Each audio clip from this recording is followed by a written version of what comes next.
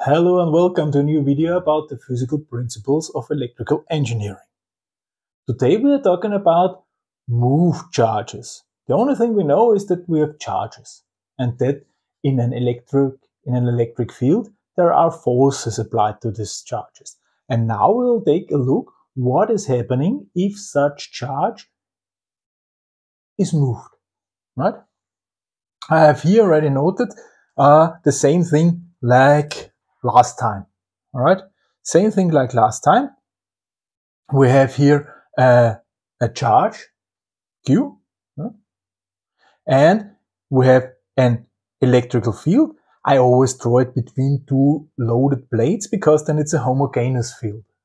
If the field is just somehow, it's the same principle. But we're not going to start with somehow. We're starting with a nice homogeneous field so that we can think everything is straight and so on, that it is easier for us to understand, right? Okay, now let's have a look. Here we have a charge, here we have an electrical field, we have a force to the charge, and now let's pretend this charge is moving. The charge is moving from here to here. Here we have S, length, and here we have the new position of the charge Q. It's the same force. Here's the same force applied because the electrical field is homogeneous. It's the same electrical field, the same charge, just at another position. So the force stays constant. And now what we see, hello, force multiplied by length is work. Here I got work. All right. So I have a work which is the force F multiplied by the weight. And in our case, the force was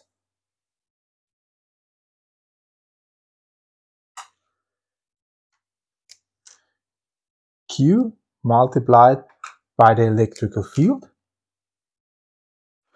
multiplied by the weight. This is the work difference. Why is this a work difference? Simply because I have another potential. Here I have obviously a higher potential than here. All right. So we have here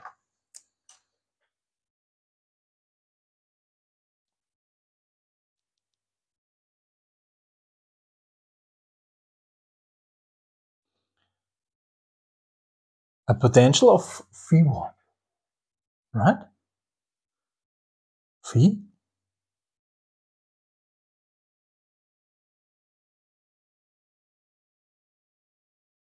potential, right? And I have here another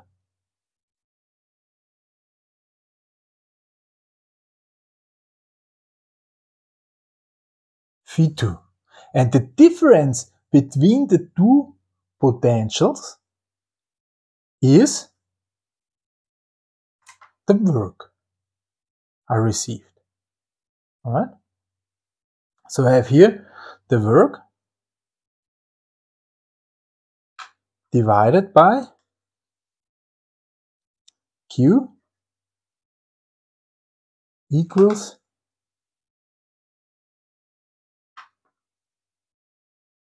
the electrical field multiplied by the length.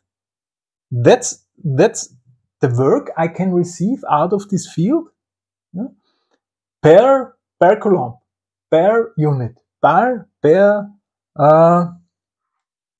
charge unit, right? 1 coulomb, I receive this. If we're moving 2 coulombs, I receive double as much as this. So the potential difference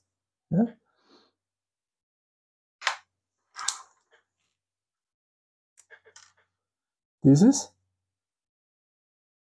delta phi. All right, this is delta phi.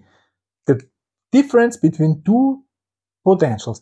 And this delta phi, what is in our case, it's phi2 minus phi1, right? And this is called voltage. This difference between two potentials is called voltage, and here we have the voltage U21.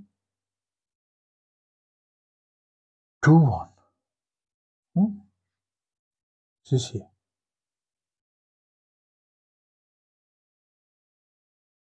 This is called voltage. Sign is a U, and unit 1 volt. Named after famous physician, Alessandro Volta, Italian guy. That's 1 volt. And now it's the case that we can go down and down and down and down and down. There is not a zero potential. There's nothing happening. So I have somewhere here, for instance, I have here a potential phi 0, and this is my reference.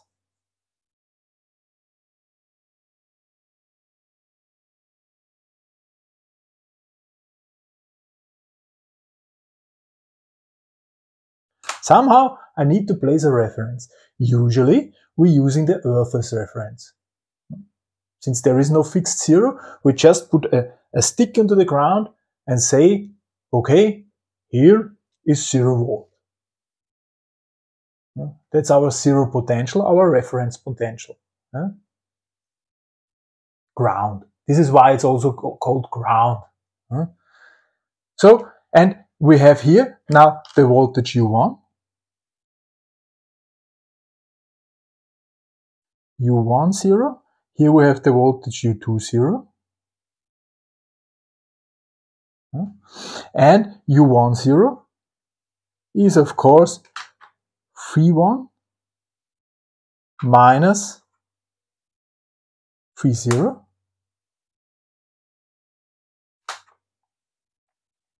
And U2 0 is phi 2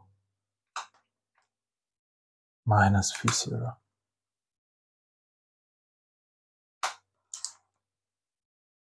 And now let's see what is the difference. If we say how much is U2 0 minus U1 0, it's phi 1 minus phi 0, and now minus phi 2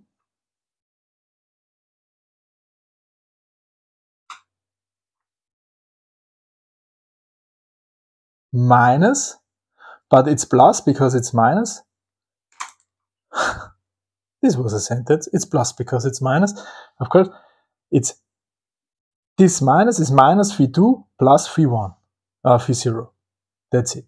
And now those two, zack, zack, are gone. And we have written here, oh, I did it wrong. Phi 2, and here's phi 1, of course. Phi 2, phi 1, phi 2 minus phi 1. And let's look.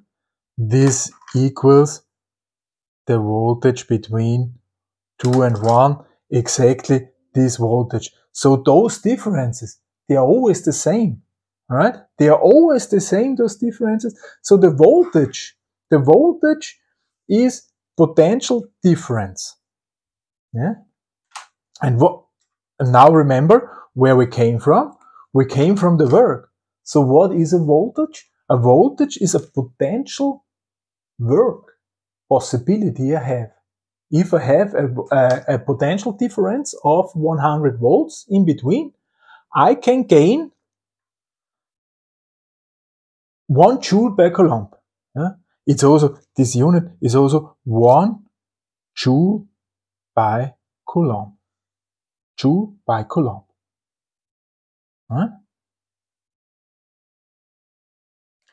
So if I have 100 volts voltage available, and I will move a charge of 1 coulomb, yeah, then I can gain 1 joule, 100 joule of work. If I have here, for instance, a Phi3, yeah, another voltage, another potential, yeah, and I'm moving here up this load, yeah, to Q2 dash, yeah, and here we have S2, yeah, then I would need to enter this amount of work. If I'm going in direction of the field, I'm gaining. Here I have again a voltage difference, U3, 2. If I'm moving from here to here, I have to apply work, I have to put work into. So if I want to go against the electrical field, against the voltage, I have to put work into. So that's voltage. Voltage is potential work per charge unit, per coulomb. Another thing is happening when charges are moved. We have charges, we have voltage. One thing is missing, it's current. And current is moved charges. What is necessary to move charges and what is going to happen then, we'll discuss in next video. So next video is about moving charges, flowing charges, current. For this time, thank you very much for listening. Goodbye.